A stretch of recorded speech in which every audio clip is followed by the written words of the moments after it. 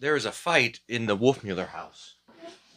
It's it's more maybe like a dis- maybe more like a dispute about haircuts. Carrie, I want my hair to be short enough that I don't have to mess with it, and Carrie wants it to be long enough to cover up all the growing bald spots. In fact, I think every time she cuts my hair, there's like mourning. She thinks it's never going to grow back. Okay, here's an experiment I want to try. This box here is where I put all the ideas that I don't want to forget. So it's organized by topic, alphabetically, etc.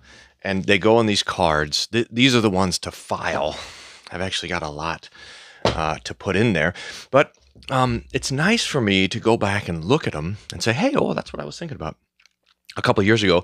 In fact, I had an idea of doing like a year-end review, pulling the top 20 cards from last year, but didn't do it. But here's the idea: is I'm going to pick a random spot, blam, and pull a card and talk about it. Now, if this works, then you're seeing the video. Look at that. This is point 6 of, what is this? Wow. Luther, the history of the world is the persecution of the justified by the self-justifier. Consider Paul, Galatians 4:29, the son of the slave woman persecuted him who was born of the promise. And this is an amazing thing, actually, that when Luther looks back at history, he sees it in terms of the tale of two brothers, Cain and Abel, Isaac and Ishmael. That's what's going on in Paul, all the way through Jesus and the Pharisees, Paul and the Judaizers, John and the Gnostics, the Lutherans and the Romanists. It's always this tale of two cities or tale of two brothers.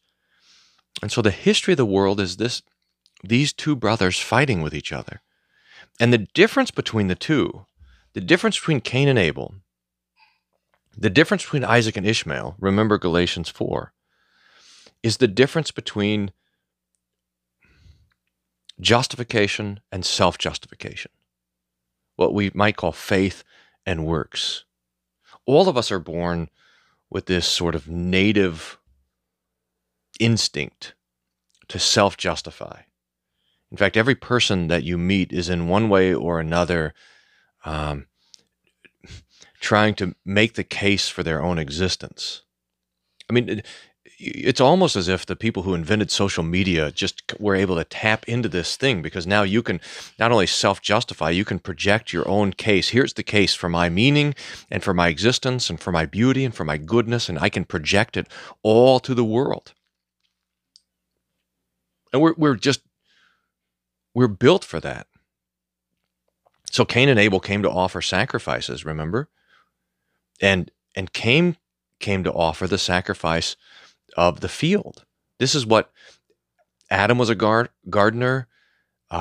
So Cain, the oldest son, inherits the family business. He was the one who was keeping people alive.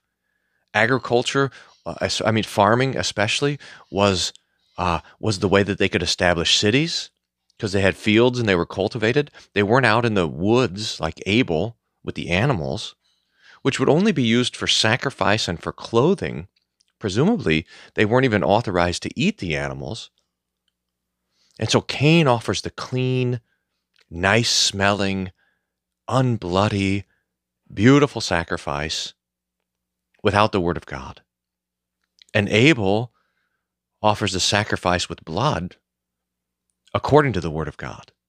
That's why it was an offering of faith. Faith clings to the word. So Abel clung to the word. He wasn't clinging to his own righteousness and his own efforts, but to the promise.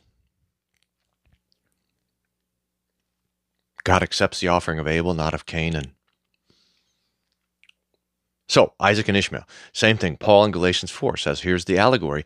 You have the child of the free woman and the child of the slave. You have the child of works. You have the child of the promise. And the child of works persecutes the child of promise.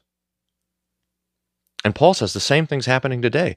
The Jerusalem from below, that's the Judaizers and the Pharisees who are busy self-justifying, are persecuting those who receive the justification from the Lord. Now, here's the main thing, I suppose. And so to understand, and now the amazing, and this is what the, whoops, okay. I thought it fell into the wrong spot and I would never find it. This is what the card is about, is that Luther understands world history in terms of this fight between the justified and the self-justified. Amazing. Now, for us, the main thing is to know that we are the justified.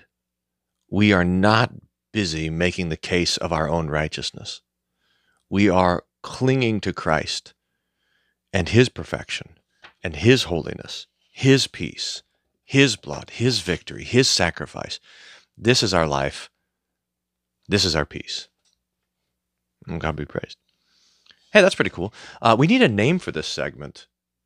Saturday morning note grab. Theology grab bag. If you have ideas for the segment, then you can post them up below if it's helpful or not. Thank you. I remember one time I had my collar on and I went to a funeral that I wasn't conducting. I was just going to a funeral, and everyone thought I was the pastor because the pastor didn't have a collar on, so I looked more like the pastor than the pastor there. And the family kept coming up to me asking questions, and guests and visitors. Wasn't my church. I didn't even know where the bathrooms were, and everyone thought I was in charge. So anyway, I'm undercover now when I go to funerals. That's what's going on.